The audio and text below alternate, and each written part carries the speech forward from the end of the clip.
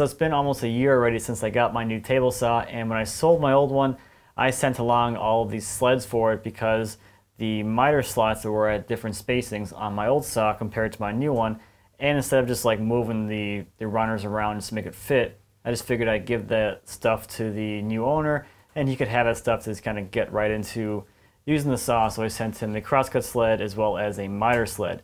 Now a Crosscut Sled is something I used extensively and I really miss it. It's been kind of weird not having one, and I really want to make a new one. So the way I make jigs and sleds and things is very utilitarian.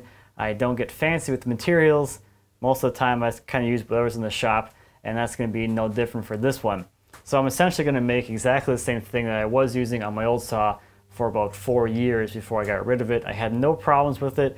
That one started with a half sheet of MDF, and the old one was a 3/4 inch thickness for the base because I happened to have that size sheet goods in the shop at the time. So I got the sheet of 1/2 inch here that's in the shop already, that's been sitting back there unused for a really long time. I'm going to use this for the base of the sled.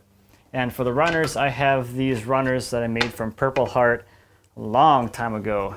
So when I started woodworking, just like most people, I was really, I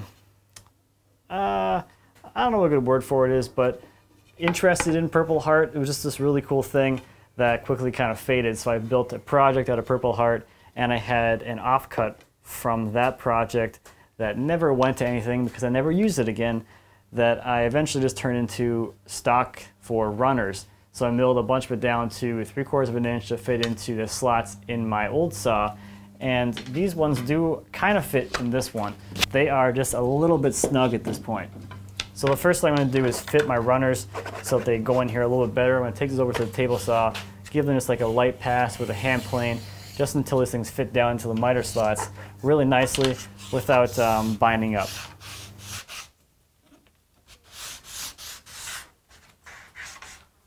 So these slide pretty nicely right now, and of course I can always fine tune those once I get the whole thing assembled. But next I want to get these attached to the base. So right now they are recessed below the surface of the table, so I'm just going to put a little spacer underneath them just to raise them above the surface of the table, make attaching them to the base a little bit easier. So next I can mark out the center of the runners so I know where to add the screws.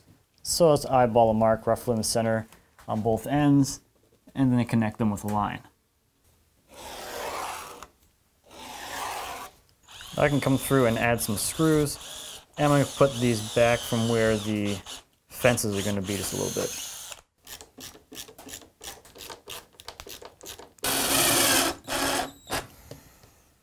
So with these things attached, I'm not going to remove these little spacer things and to see how it works. Sometimes adding the screws in there can kind of tweak things a little bit and make them not slide as easily. It's still sliding pretty well. It's a little stiff. I'm going to add some wax to the bottom and to the runners, and then we'll see if that helps. If it's still a little too tight, I can always fine tune the runners a little bit with a card scraper or something just to take down a little bit of material.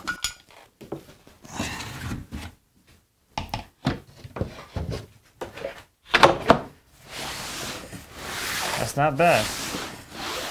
Alright, so now I can start adding the fences.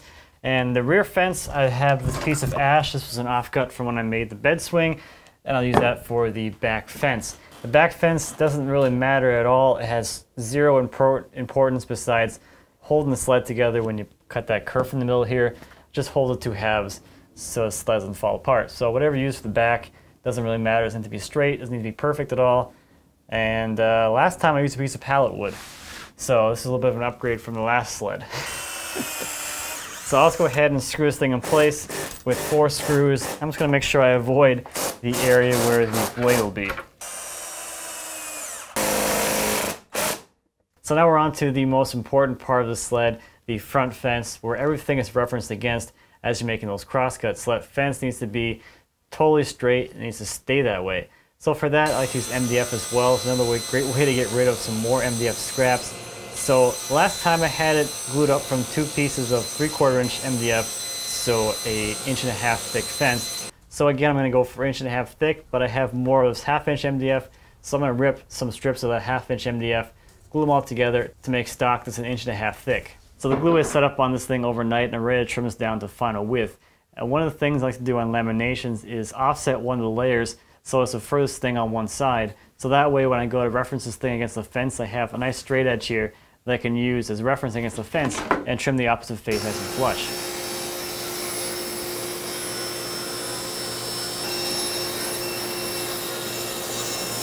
So before I attach the fence, I'm going to add a chamfer to the edge, which should become the reference face for all the work pieces of the sled. This is just going to give the sawdust that might build up on the sled somewhere to go so a small bit of sawdust doesn't affect the accuracy of the sled. To start attaching the fence, I'm going to add a screw to one corner. That's going to allow me to pivot the other end to get this thing into square. So to set the fence for square, at least initially, I'm going to use a square against a piece of wood that fits down to the kerf to pivot the fence and bring it into square. So that looks pretty good, and now I can add a screw to the other side to lock it in, and then we'll check it for actual squareness. So to check this thing for square, I'm going to use the 5-cut method, which is popularized by William Ng in his video on his Crosscut Sled, and you can also find mentions of it in the Wood Whisperer's video on his Crosscut Sled, as well as Nick Ferry's video on his Crosscut Sled. And I'm sure there's other ones out there as well, but I'll leave links to those videos down in the description. So this method works on the principle of exaggeration. It's going to make the error in the sled very easy to see. So we're going to take a scrap piece of wood and make 4 cuts on it, referencing each cut against the fence, and on the 5th cut we'll make a strip. If the fence on the sled is perfectly square, the 2 edges of that strip should be perfectly parallel, and we can check that by measuring both ends of the strip and comparing the numbers. Alright, so I can use my calipers to measure each end of this thing. So down here I got 0.571, 0.506. So this is off by 0.065, which is a 1/16 of an inch over about 8 inches. So now I can work through the formula to figure out how much my fence needs to be pivoted to be brought into square. So I have the total variation, 0.016, divided by the length of this offcut, which is 7.5 inches. So I am 2/1000ths of an inch out of square per inch. Now my pivot points on either side of my fence are 45 inches apart. So now I can multiply the distance between the 2 points, 45 inches, times the deviation per inch. So I get a total deviation of 0.0975, or almost 1/10 of an inch. So apparently my ability to eyeball square is not quite there yet. That's all right. So I have my feeler gauges here. I don't have, obviously, something that thick. So I'm going to use a few of them to stack up to get to that thickness. I have 0.032, 0.03, and 0.028. I'm also going to throw in a 0.007, which should get me pretty close. I'm off by 0.5 thousandths. So my screw is right here. So that's where I'm going to place my adjustment block. I'll put my feeler gauges in there and then clamp the block in place.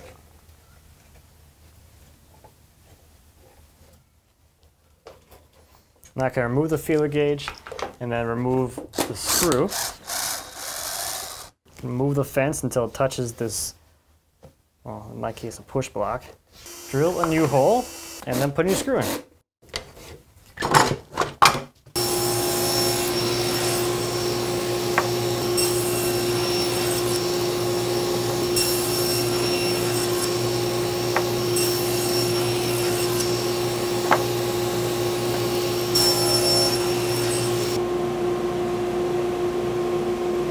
So I think that one adjustment pretty much nailed it, at least as far as my crappy caliper is able to determine.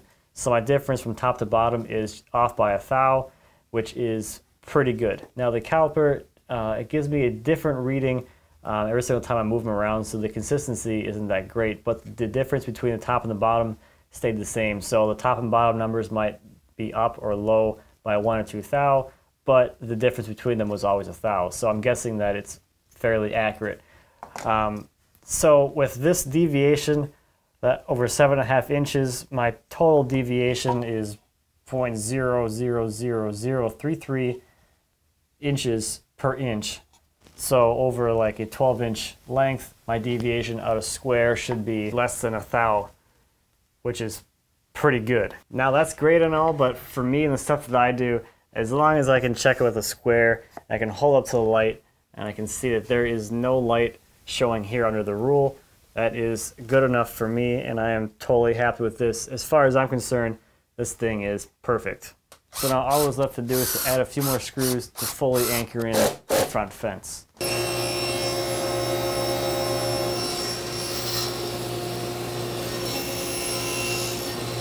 So there we go, super simple, super basic, and super functional.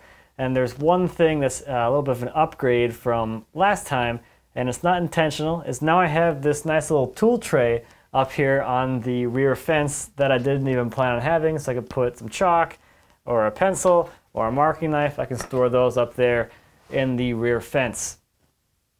That's a nice little bonus, right? So that's about it for this one. Thank you as always for watching. I greatly appreciate it. If you have any questions or comments on the Crosscut Sled, anything here in the shop, please feel free to leave me a comment. As always, I'd be happy to answer any questions you might have. And until next time, happy woodworking.